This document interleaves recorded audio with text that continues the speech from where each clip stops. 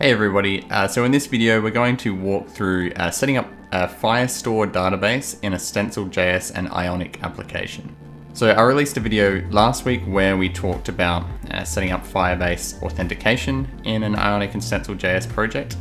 And so this is going to pick up exactly where that left off. So if you haven't already been through that video or you don't already know how to set up the Firebase SDK and get some authentication working, you might want to go look at that video first and then come back to this one.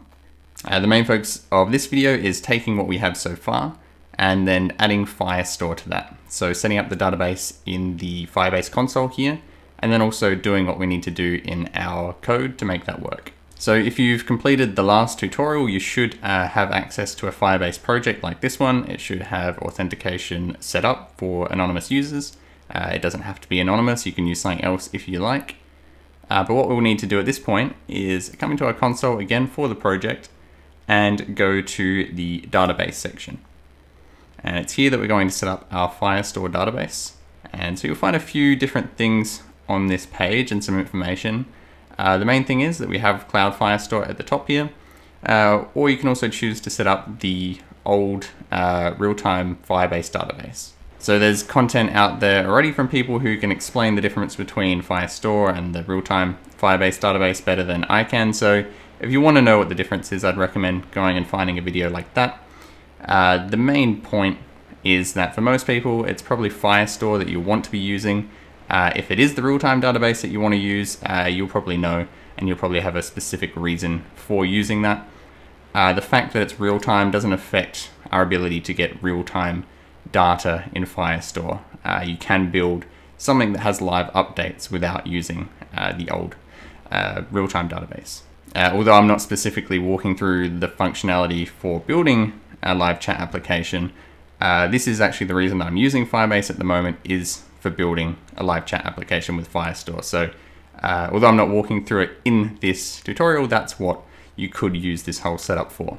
So we'll click on Create Database to create our Firestore database, and then immediately you're going to get prompted to make a choice regarding Firestore security rules. And so what we're actually going to do here is start in test mode.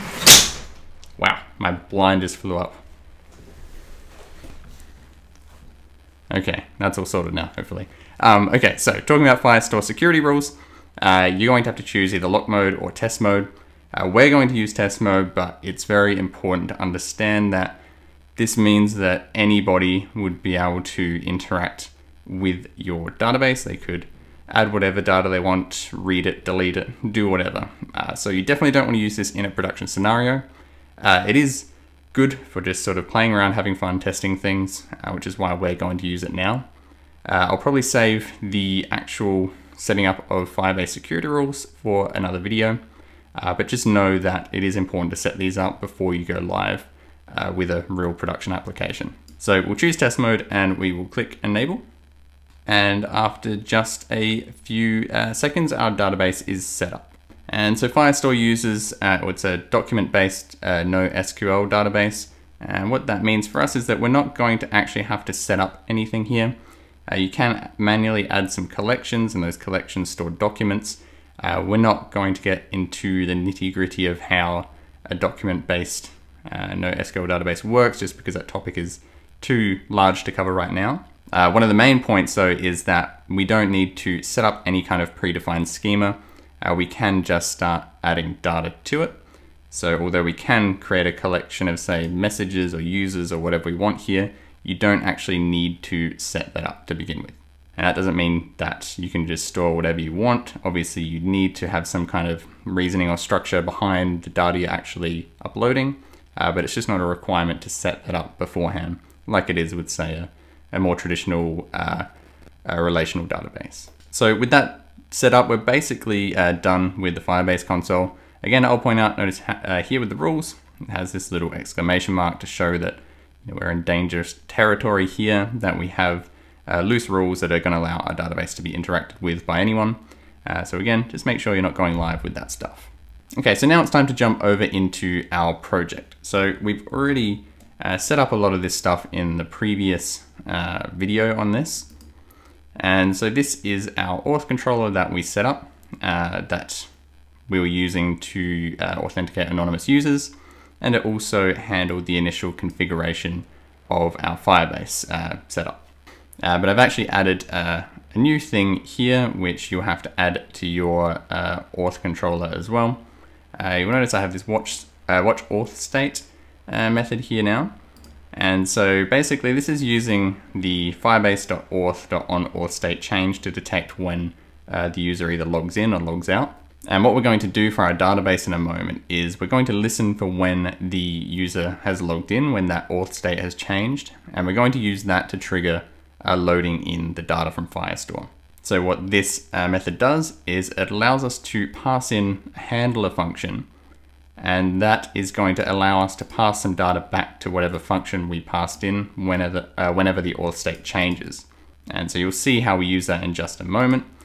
This is the sort of scenario where I would typically use an observable.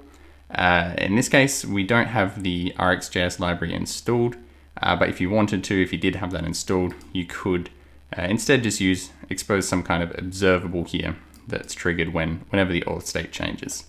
And with that, we set up this detached listener, which basically just provides us with a method to tell Firebase to stop listening for the auth state changes.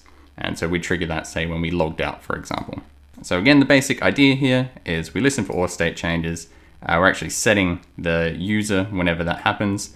And we also pass that user information back to the handler function that is passed into this method here. So now let's get into the actual database stuff. So to handle this, I've set up another database controller, which is just like our auth service. It's going to allow us to have a database service in our application. And you'll see I'm importing both of those into the root component and calling the init functions on both to set those up. And so for this one, when it's initialized, it'll set up the Firestore database onto this.db, and then we're going to interact with that. Much like the watch auth state, we're also setting up a watch messages, and this does basically the same thing, except rather than watching the authentication state, we're going to watch for new data being added to our messages collection that will eventually exist in our Firestore database. So again, we set up this detached listener so we can stop listening when we want.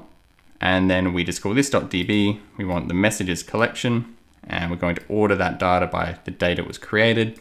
We're limiting it to 50 documents. And then we have the onSnapshot method. And then basically every time that data changes, when there's new data added to it, for example, this is going to run here. And what we're doing basically is just building up an array of all the messages that are stored in that Firestore database. And then for each of those, we just push them into this array here. And then we pass that array back to the handler function that was passed into watch messages. And so again, this is something you could use an observable for if you had that installed, but this works also. And then we also have an add message method set up here. So basically this will allow us to pass some message string into here, and this is going to handle creating a new document for us. And so you'll see we're saying this.db.collection messages.add. So what that's actually going to do in our Firestore database here, if the messages collection doesn't already exist, it's going to create that automatically, and then it's going to add that document in here. And so we'll look at that working in just a little bit, but that's the basic idea. And so the document we're supplying here has a UID, which we're just setting to whatever the currently logged in user's ID is, a created field that says when it was created with a timestamp, the actual message passed into this method, and then any display name that is set for that particular user, which if you're just using an anonymous user, they're not going to have a display name unless you specifically set that. So that's all there is to this database controller here. We just have a way to watch data in the Firestore database so we can get any new data that's added and pull that into our application. And we have a way to add documents to our collection. And so again, you have to make sure that these are imported into your root component here, and we've initialized them, and then we can make use of them wherever we want in our application. So for demonstrating this, I just have a home page set up that's importing both services. Typically, you would have a separate login page and then have the user log in, go to some other page. But we're just going to demonstrate this all on the one page. And so some of this is from the previous tutorial. We have this login method being called, which is going to use the login anon method to authenticate that user anonymously. But we've also added some new stuff as well. So we've set up this state here, this member variable called messages. And again, we use state from stencil so that whenever this gets updated, our render function will run so that the template gets updated. Otherwise, the template wouldn't update when the data changes. And so this is where we're going to store those documents that we're pulling in from Firebase. And so what happens here is in our component did load lifecycle hook, we call the watch auth state method that we set up. And remember how we could pass a handler function into that. So this is that handler function that we're passing in. And so when the auth state changes, this function is going to trigger and it's going to have that user information. And so what we're saying is if a user is supplied, that means that the user has authenticated successfully. We're going to set up this watch messages from the database service, which again is the exact same thing. We can pass in this handler function here that's going to trigger every time there's any new messages or any changes. And what we're doing is just setting up those messages onto this .messages so they are stored here with our state. And we also reverse those because the general idea behind what I've been creating is a chat service. So I'm pulling the last 50 messages and showing them in reverse order. Then down in our template, we are just mapping our messages to display each message inside of an Ion item. Again, that's not really something that I'm aiming to explain in this video, but I'll try to link to some other content that you can check out if you're not sure how this works with Stencil and JSX. And then I've also just added this button that's going to trigger adding a test message. That will just trigger this, this method here. And basically that's going to call our add message method from our database service, and it's just going to create a dummy test message here. So with all of that set up now, let's jump into the browser and see if all of that works. So we can run our application with npm run start and check out what's happening in the browser. Okay, so just a quick note. I did notice that I swear this has changed because I don't think I did this in the previous video or for the project I just worked on, but I did have to come into here and just grab my web app that I've set up in Firebase and copy this config code, which includes an app ID now. I don't know if that is new or if I just missed that before, but in any case, I had to make sure I had that information there and copied into my config. Otherwise, it was complaining about not being able to connect to Firestore. So I don't know if I just missed something or if something actually has changed, but yes, make sure you do that. Anyway, let's jump back into the browser now. Okay, so let's first, we'll test that login method. So basically, if we click login, that should be authenticating us anonymously, and then it's going to start watching our database for messages. As I mentioned, typically, this would be on a separate page, and then we'd come to this page, but for the sake of the test, this is what we're doing. So we'll click on that. We can see the result of that over here. That we have signed in successfully. So let's see what happens when we click add test message. And you can see we immediately get this is a test popping up on the screen there. And so if we jump back into our console here and go to the database section again, you can see now that we have this messages collection created automatically. We didn't have to add that through here. It just created it because it didn't already exist. And we can see this document has been added there, and you can see the various fields. We don't have a display name, so the author is showing as null rather. And so let's just add another one, see that that works. Jump back in here again. You can see that being added again. Let's add 3 more. And you can see each time we add something, it is added here. And just for the sake of testing, let's try add a document through this interface here and see if we can get it showing up right away in our messages. So you can see here we have 5 messages there now. Let's just say add document, and we'll just have to copy the structure of our existing document there. Okay, so we'll save that.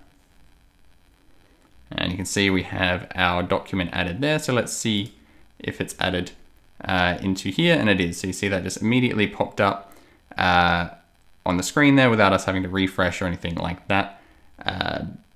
We can also see Josh there now because that was the display name, which the others don't have.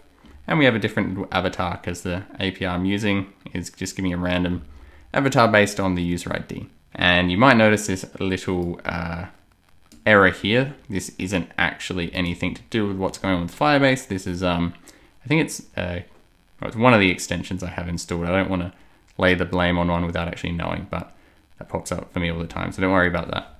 Okay, so one final test to do, I guess, is just to refresh the application, see that we get our existing data popping in, and we do. So that's all set up automatically. As soon as we refresh, the user's authenticated, it's going to use that watch message service or method from the database service, and it just automatically pulls in that data, and then we can add whatever we like. Okay, so this was a reasonably simple overview, I guess, of just hooking up a StencilJS and Ionic application to a Firestore database, getting some data going both ways, storing some data, pulling some data into our application. As I mentioned, there are, of course, other things to be concerned about. Obviously, the structure of your data is important. Setting up those Firebase security rules is important. So I likely will do another video, maybe another couple videos on some Firestore stuff if people are interested in that. If you are, let me know. If you like this video, please do feel free to like and subscribe, and I will see you in the next video.